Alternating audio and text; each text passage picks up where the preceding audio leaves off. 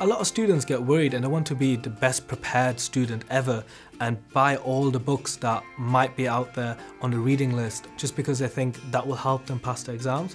In reality of things, you need to spend £0. You don't need to have a laptop, you don't even need a computer.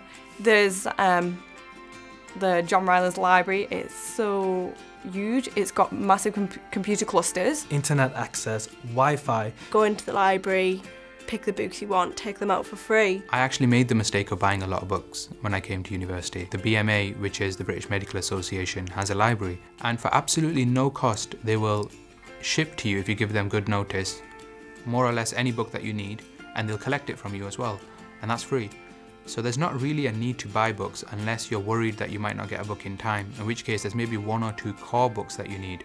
And you don't necessarily need the newest edition because this information doesn't change on a yearly basis. You'll also find that students get lots of discounts for textbooks or anything that will support their learning. I think I've maybe 2 books, and I think one of those I was given for free at an event that I was at as part of my course.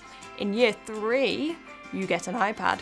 That comes really useful. You're allowed to use that in classroom situations, in lectures, and sometimes on the wards you're allowed to use that. You get quite a few apps on there, prescribing apps, medication apps. And we also have access to free iBooks which you can access on the internet. There's obviously things like stationery, notebooks and stuff like that. You know, a notebook would last me maybe half a term, so you don't have to pay for loads of stuff